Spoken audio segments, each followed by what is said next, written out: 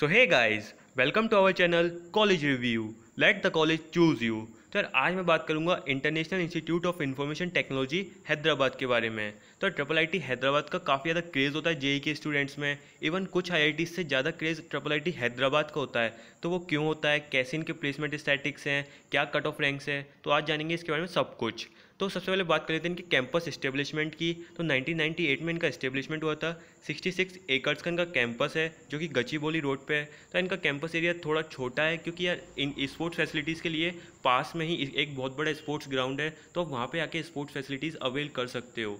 बाकी इन्होंने इंफ्रास्ट्रक्चर काफ़ी अच्छा बना रखा है। कैंपस फैसिलिटीज़ की बात करूँ तो आपको सारी बेसिक एमिनिटीज़ की चीज़ जैसे ATM, लॉन्ड्री सर्विसेज, वो सब कुछ विद इन कैंपस मिल जाएगा। और कैंपस का इंफ्रास्ट्रक्चर ये हर साल अच्छा करते आ रहे हैं। बाकी आपको क्रिकेट, वॉलीबॉल, सॉकर से रिलेटेड सारे ग्राउंड्स वगैरह अवेलेबल होंगे। स्पोर्ट्स फैसिलिटीज़ काफ़ी अच्छी हैं, जिम वगैरह आपको अवेलेबल होगा। सबसे मेन बात यार इनके वेजिटेरियन और नॉन वेजिटेरियन दोनों टाइप के मैस हैं। तो काफ़ी कॉलेज होते हैं जहाँ पर नॉन वेजिटेरियन मैस नहीं होता है, पर आपको IIIT हैदराबाद में वो ऑप्शन मिलेगा कि आप नॉन वेजिटेरियन मैस में भी जाके खा सकते हो। बाकी इनके फेस्ट की बात करें तो फेलिसिटी इनका कल्चरल फेस्ट होता है जो कि यार 1000+ स्टूडेंट्स पार्टिसिपेट करते हैं, काफ़ी अच्छा होता है। लेकिन फिर भी IIIT हैदराबाद को और ज़्यादा अच्छा कर सकता है फेस्ट के मामले में।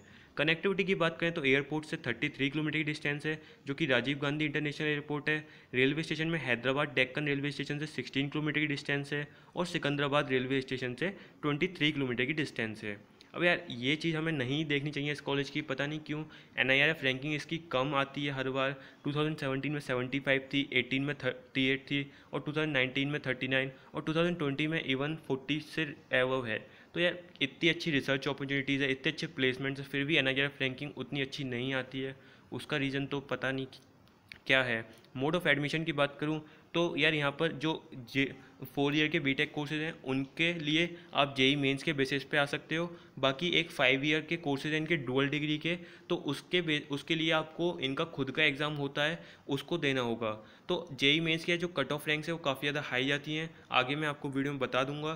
तो जो इनका IIIT हैदराबाद का 5 ईयर का डुअल डिग्री कोर्स है तो उसका UGEE ये एग्ज़ाम होता है under graduate engineering entrance examination 5 years BTech courses के लिए। इसमें आप 3 घंटे का आपका पेपर होता है, 2 सेक्शन होते हैं, SUPR subject proficiency test and REAP research aptitude test. Section 1 में आपसे फिजिक्स, केमिस्ट्री, मैथमेटिक्स के क्वेश्चन पूछे जाएंगे। सेक्शन 2 में आपसे critical and creative thinking questions based on PCM पूछे जाएंगे। तो मतलब टोटल आपको 3 आवर्स का कोर्स होगा। यार कॉम्पिटिटिवनेस यहाँ पे भी बहुत ज़्यादा होती है, सारे क्वेश्चन MCQs होंगे।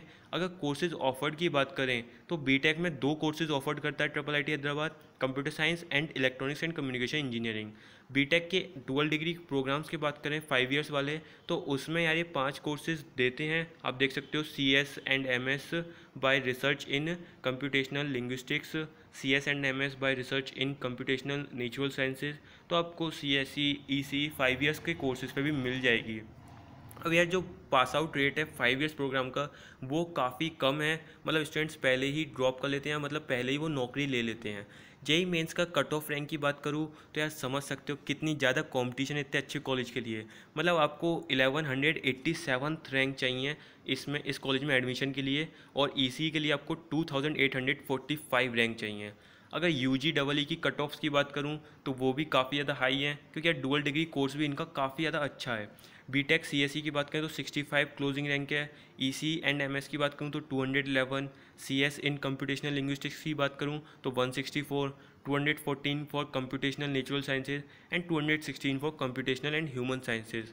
तो आप समझ सकते हो कि कितनी ज़्यादा मेहनत करनी पड़ेगी UGEE प्रो एग्जामिनेशन के लिए भी। पर यार काफ़ी कम स्टूडेंट्स देते हैं, मतलब आपको अवेयर होना पड़ेगा कि UGEE प्रोग्राम भी होता है, उसकी आप डिटेल्स इनकी वेबसाइट पर देख सकते हो।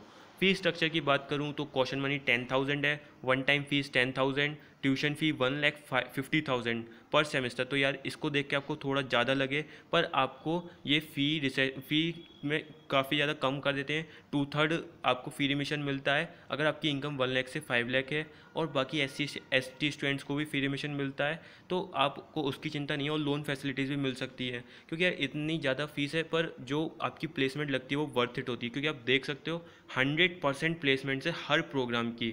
CS CS EC चाहे वो बीटेक का हो चाहे 5 ईयर्स कोर्सेज का हो, सबकी 100% प्लेसमेंट्स। यार 100% प्लेसमेंट ही नहीं, जो इनका सबसे मेन बात है वो है मीडियन पैकेज। जो मीडियन पैकेज है वो यार 22 लैक्स के अराउंड है, जो कि काफ़ी ज़्यादा होता है। आप समझ सकते हो, मतलब जो टॉप की 4 या 5 IITs हैं उन्हीं के CS और EC प्रोग्राम्स का मीडियन पैकेज लगभग 20 लाख के एवब जाता है। तो आप समझ सकते हो IIIT हैदराबाद के प्लेसमेंट्स के डेटास। अगर हाईएस्ट पैकेज की बात करूं तो CS एंड EC में देख सकते हो 46 लाख और 39 लैक्स है। ये शायद डोमेस्टिक पैकेजेस हैं, कुछ इनके इंटरनेशनल पैकेजेस भी लगते हैं।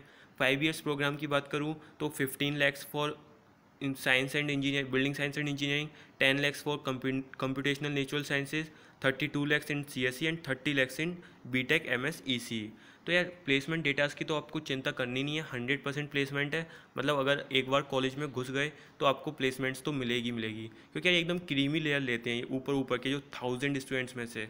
एवरेज पैकेज की बात करूँ तो 26 lakhs फॉर CSE, EC के लिए 19 lakhs है, MS के लिए बिल्डिंग साइंस में 15 लैक्स, CSE के लिए 18 लैक्स एंड EC के लिए 18 लैक्स। तो प्लेसमेंट्स की चिंता नहीं करनी है। ओवरऑल कॉलेज एकदम शानदार है, बस आपको JEE मेंस में मेहनत करके उतनी रैंक लानी है जिससे कि आप इस कॉलेज में जा सको और अपने 100% प्लेसमेंट सिक्योर कर सको। सो इसी के साथ वीडियो को एंड करते हैं। चैनल को जरूर सब्सक्राइब कर देना, क्योंकि आगे जब जोसा और CSAB की आपकी काउंसलिंग होगी उसमें हम आपको पूरे डिटेल में बताएंगे कैसे आपको फॉर्म भरना है से लेके कैसे कॉलेज चूज़ करना है। सो इसी के साथ वीडियो को एंड करते हैं। कोई भी क्वेरी कमेंट सेक्शन में पूछ लेना। वीडियो को लाइक